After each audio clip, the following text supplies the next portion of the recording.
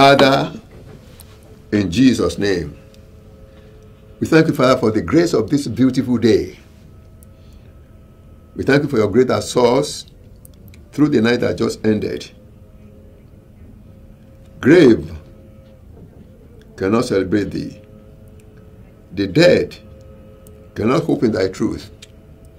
Those who are in the mortuaries cannot appreciate you. Father, we thank you because we are awake, we are alive, we are allowed to be part of this day. Father, in the name of Jesus, accept our thanks and praises in Jesus' name. Father, we want to go into our morning devotion now. And we thank you for that because of your attribute of omnipresence, omnipotence, omniscience.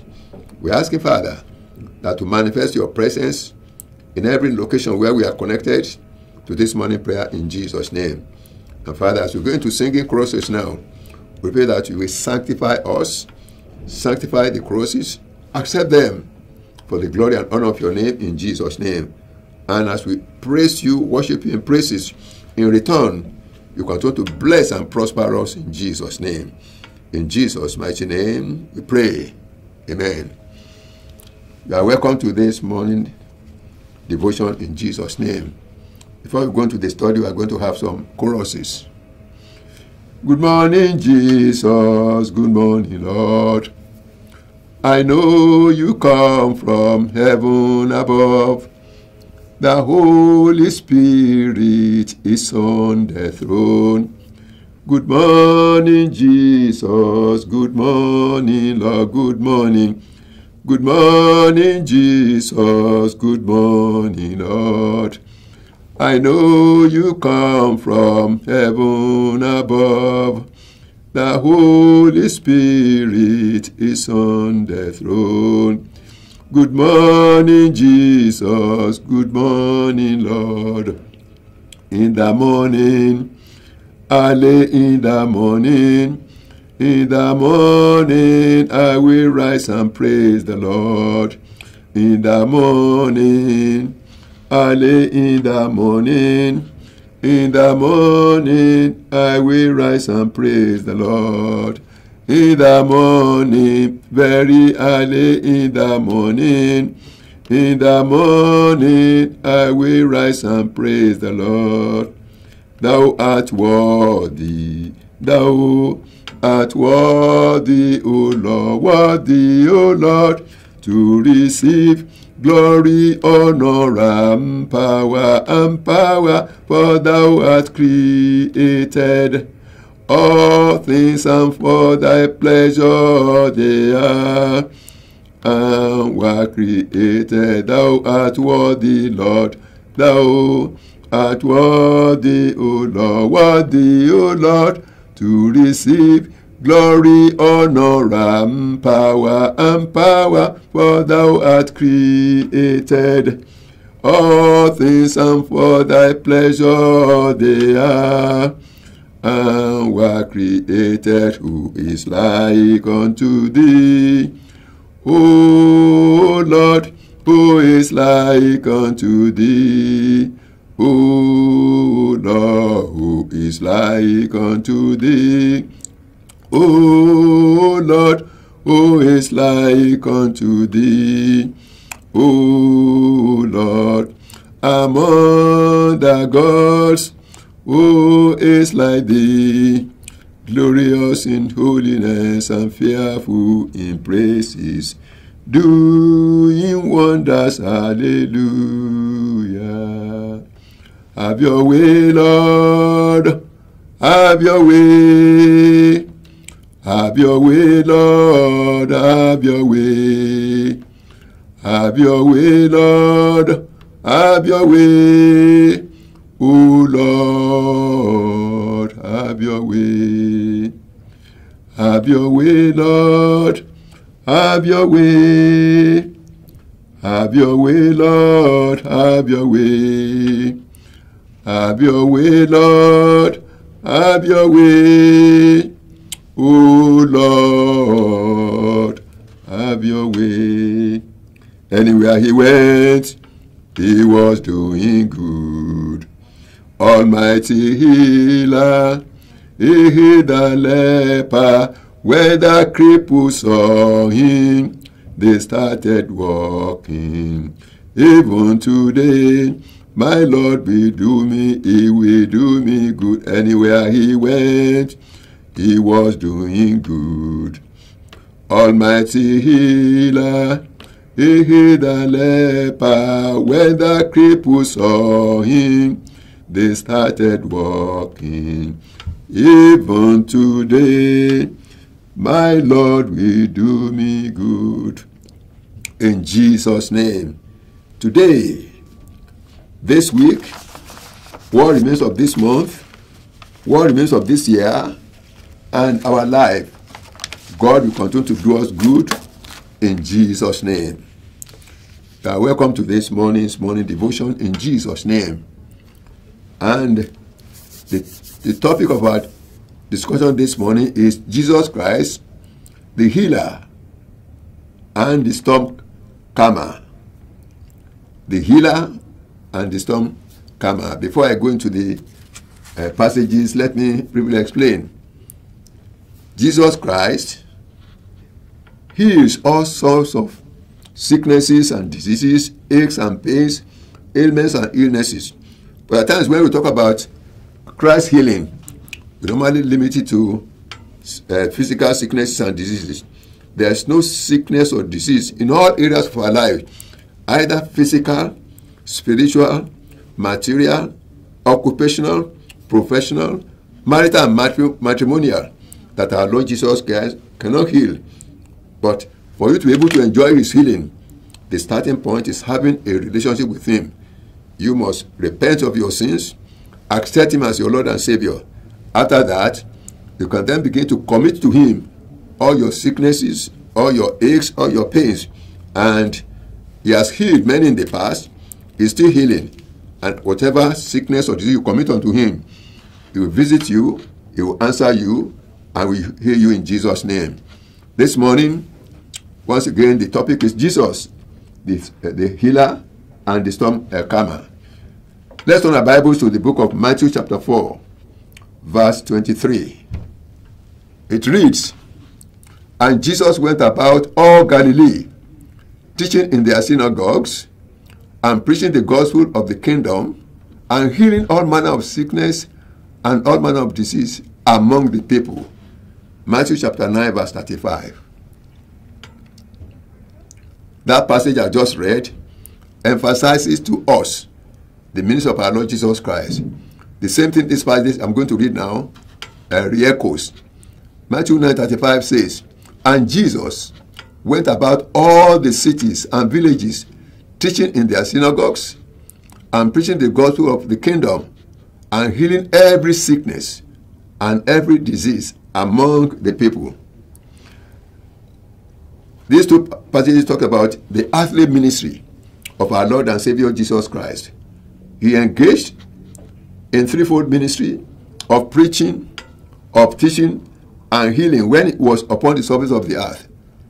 Even though that is not here, as many as believe in his name, in his word, and his precious blood, still have access to being healed.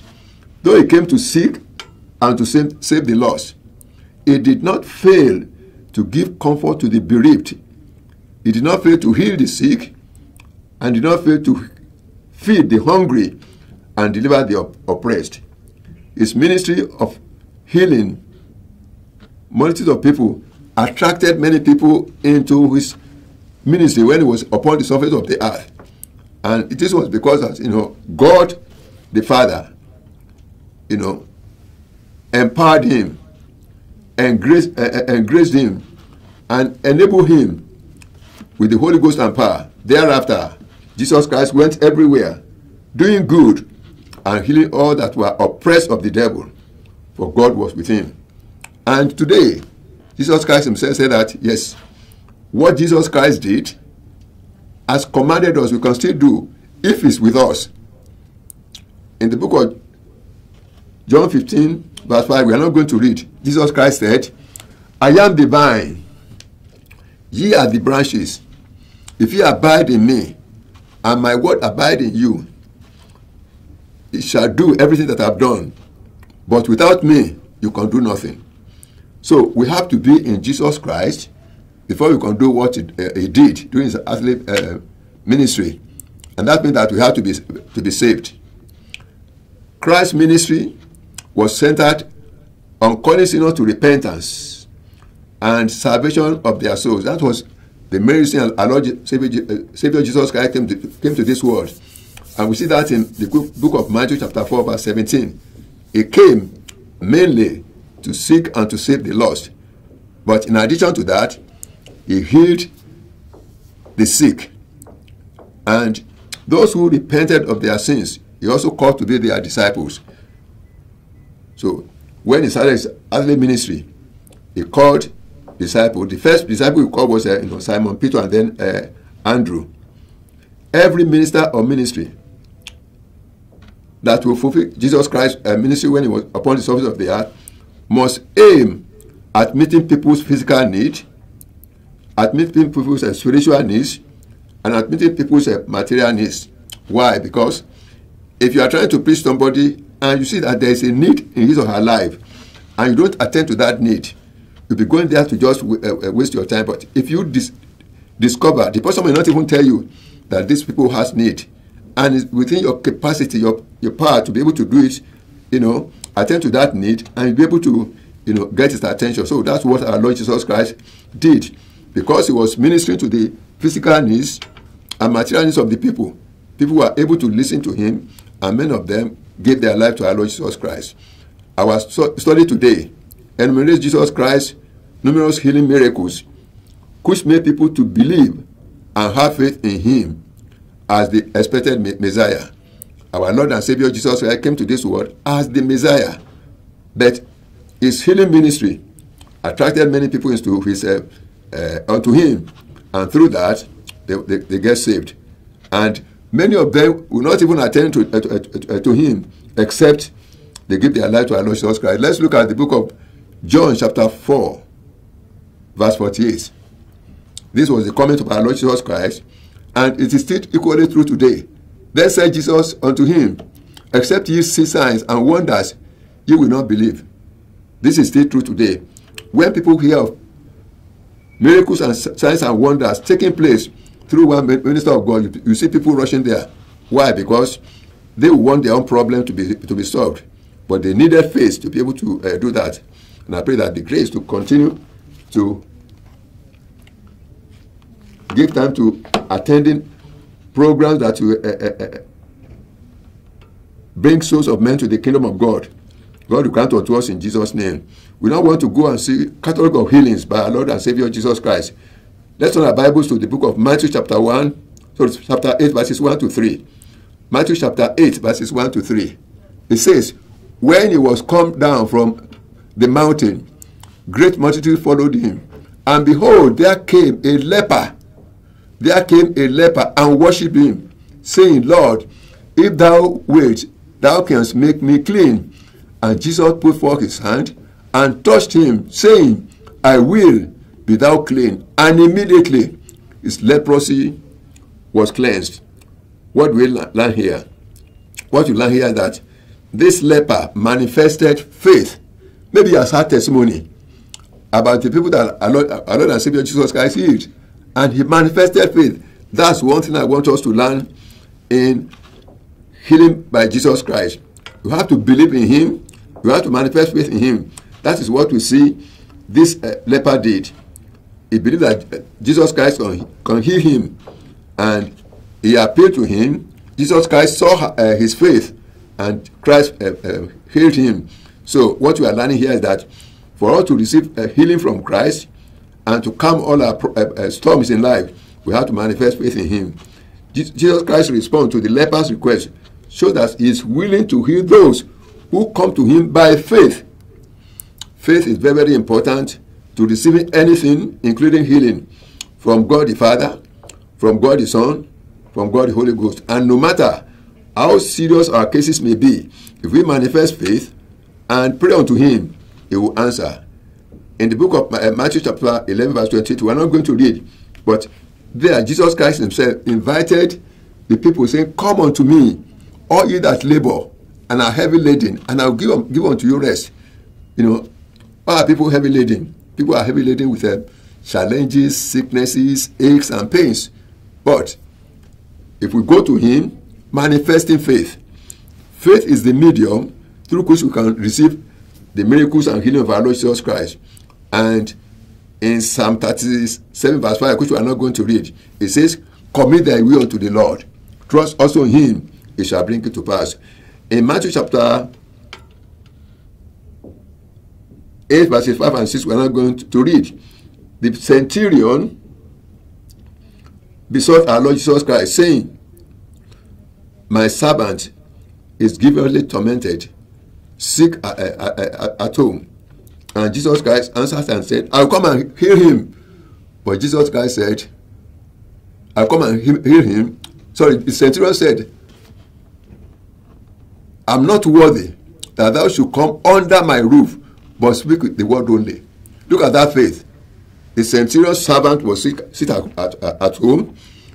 He left the servant at home and came to our Lord Jesus Christ and said, my servant sit at home. And Jesus said, yes, I'm here to heal the sick. I'll come and heal him. But centurion said, speak the word only. That is manifesting faith. And our Lord Jesus Christ saw the faith of the centurion. He spoke the word only, and the servant that was at a great distance was healed. So the same thing is still happening today. We need faith to be able to receive healing from God. Distance is no barrier to the faith for a believing heart. You can pray here, where we are here, and the answer will come in any part of the world. God knows our problems and challenges. He expects his people to ask by faith.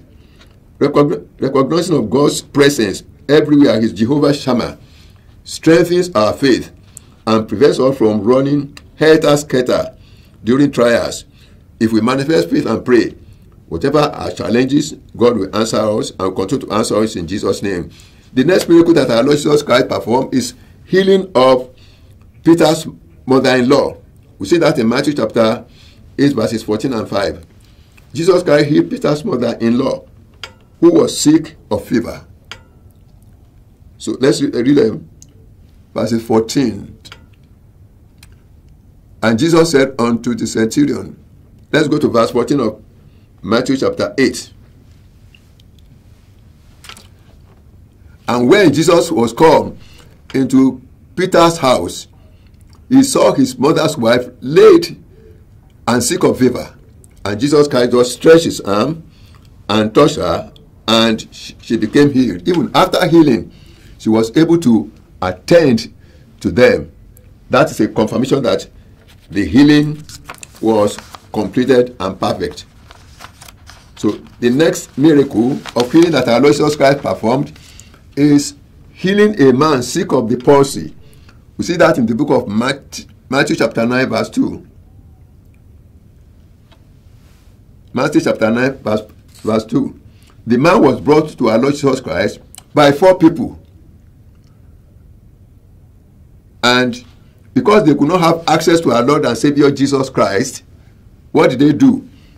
They went up, removed the roof of the building, and lowered the sick person to where our Lord Jesus Christ was. And when Jesus Christ saw the faith, the trust, and confidence of these 4 men, Jesus Christ said unto him, seeing their faith, Jesus said unto the sick of the palsy, Son, be of good cheer, thy sins be forgiven thee.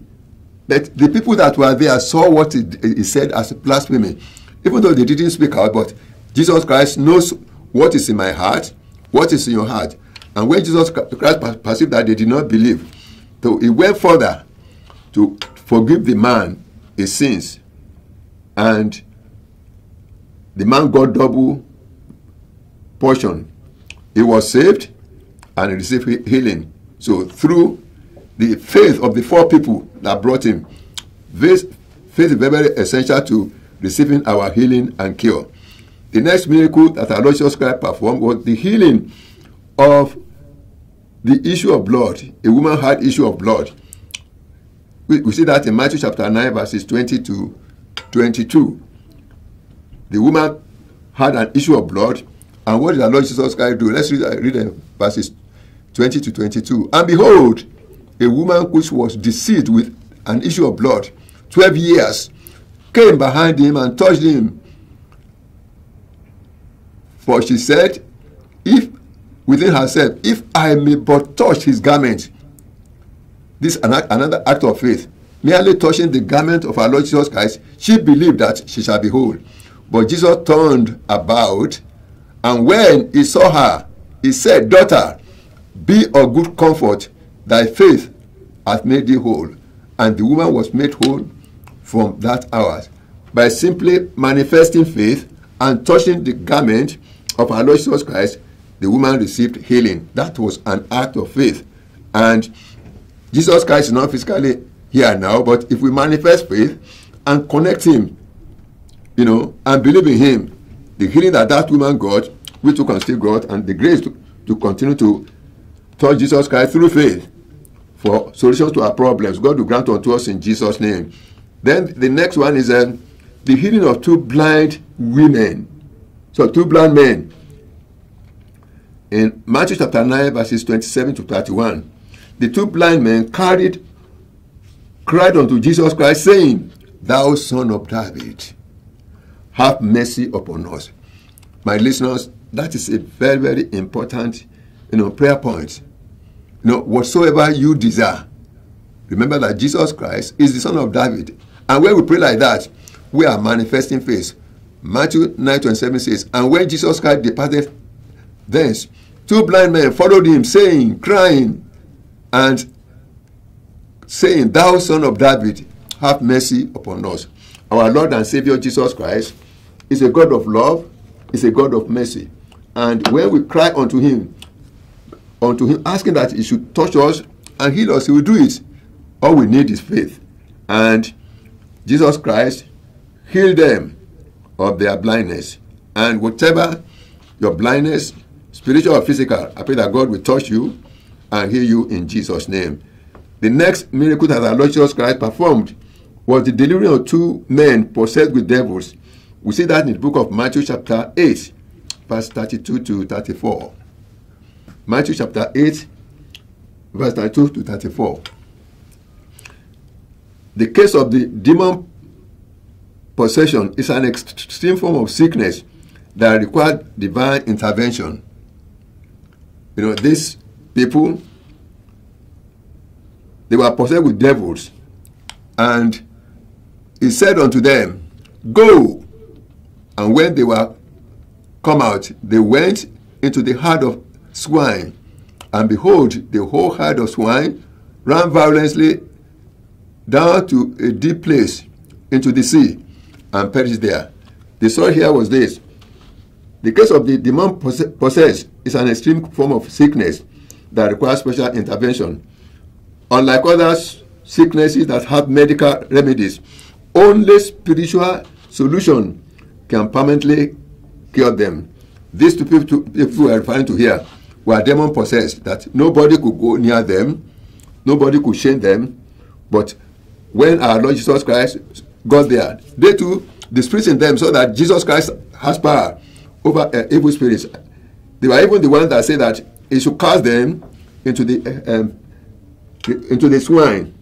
And with the authority and power of our Lord and Savior Jesus Christ, the demons were cast out. He commanded them to go into the swine, and all the swine ran into the sea, and they got perished. The Lord has power, and still give the same power today to us as disciples to deal with such extreme cases. In the book of Mark chapter 16 verses 18 and 17, we are not going to read. Jesus Christ said, go into the world and preach the gospel to every creature. And the same power he exercised, he gave unto us. In Matthew chapter 20 verse 18, he said, and ye shall receive power. After that, the Holy Ghost is come upon you. So, we are his children. When we are baptized with the Holy Spirit, that power will come upon us, and we are still going to be able to exercise the same thing. And I pray that the grace to continue to exercise that power, God will grant unto us in Jesus' name. Let's briefly, before we pray, look into Isaiah chapter 53 verses 4 and 5. Isaiah 53. Isaiah chapter 53 verses 4 and 5. Behold, I have given him for a witness to the people, a leader. It's Isaiah chapter 53. Surely he has come and borne our griefs and cried. Surely he has borne our griefs and carried our sorrows. The chastisement of our peace was upon him, and with his stripes we are healed. It is with the stripes of our Lord and Savior Jesus Christ that we are healed. That was why he came to this world. And the same power that our Lord Jesus Christ manifested to heal in those days are still manifesting today. But what do we need to be able to receive from him? One, the starting point is that you cannot benefit from any situation except you have given your life to our Lord Jesus Christ. So if you want to experience healing in any areas of your life, whatever may be the nature of your sins and diseases, all the starting points to accept Jesus Christ as your personal Lord and Savior. And if you are not giving your life to our Lord Jesus Christ, I want to encourage you to close your eyes now and talk to the Lord in prayer and ask him to forgive you your sins. And if you have given your life to our Lord Jesus Christ, pray for grace to be able to continue in the race. And if you are backslided, I want you to pray to God to touch you and restore you back to faith. And if you are weak and weary in faith, Jesus Christ is the only one that can strengthen you, energize you, empower you, and grant you the grace to continue to abide in the faith. Let's pray now. Father, in the name of Jesus Christ, we thank you for what you have taught us today. Jesus, the healer and the storm calmer. We thank you for all the testimony about the healing. Father, Jesus Christ is the same yesterday, the same today, and the same forever. Father, as we manifest faith in him, as we manifest belief in him, as we manifest confidence in him, the grace to continue to touch him with faith, for all our needs, spiritual, physical, financial, material, healing and health, to continue to be manifested. Father, in the name of Jesus, I pray that you grant unto us in Jesus' name. For those who are just giving their life to our Lord Jesus Christ, Father, in the name of Jesus, you have said that though our sins be as scarlet, you will purge us, you will wash us, we are going to be as white as snow. Father, forgive them, pardon them, and the grace to go and sin no more. Father, bestow upon them in Jesus' name. And those who are already saved, grant us the grace to continue in the faith unto the end. In Jesus' name we have prayed. Amen.